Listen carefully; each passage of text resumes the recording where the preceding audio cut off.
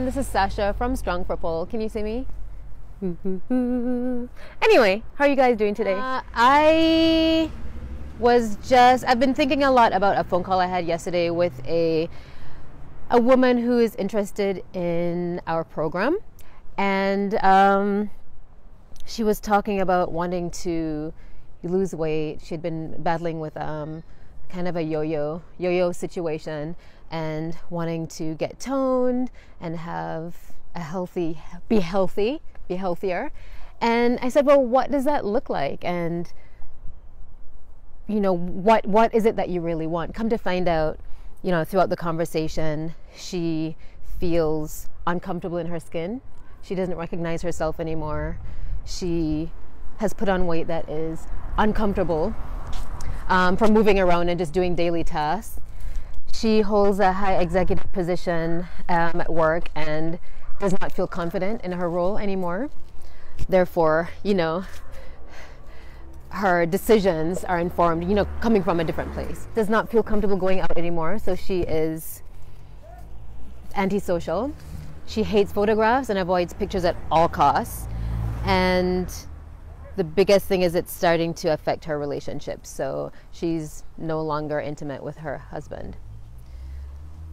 It hit me hard because I hear this all the time. Hers was not the first story. I've heard all of these things with everyone we've sat down with who's interested in the program, and it hurts. It hurts to hear because it really affects your life. And I can't imagine walking through life feeling like you're caught. You know, you're like kind of in the shell and not really living your best self and the life that you're meant to live. So I just figured I'd get on here and chat with you guys a while and say that there are things that you can do, immediate steps you can take to better your life and awaken your spirit. One thing would be to create space in your thoughts. So what that looks like, hey doggy, he's such a cute pit bull. What that looks like is meditation. Even if it's 60 seconds, if it's just 60 seconds in the morning or evening, whenever, throughout your day. Getting outside. So feeling the sunlight on your skin like I am right now. You have to do it.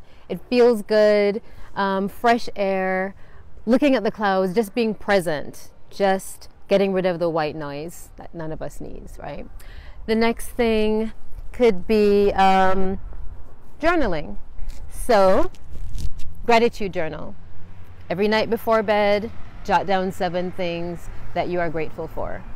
And that helps greatly. That helps your mood and lets the universe know that you're ready for a change, because you really have everything you need and you're coming from a place of abundance. So it's not, I need this and I'm lacking this in my life. It's, what do I have that I really, really appreciate that's happening right now?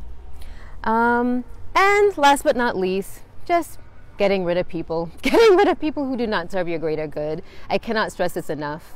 There are people who will just drag you down, especially when they see that you are ready to make a change and that you want something different. Whatever the reason, take space, you know.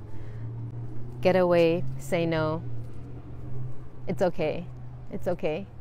You're worth these things, and by taking these small steps, you change your life and you change your vibration. You become a more present mother, daughter, sister, wife, lover, and then you're ready for bigger changes. So, get back to love, and wishing you all a beautiful day, and see you later, I guess. I'm off to train now. Get a few more blocks in, a little more quiet time. See you later. Sasha from Strong Purple, signing out.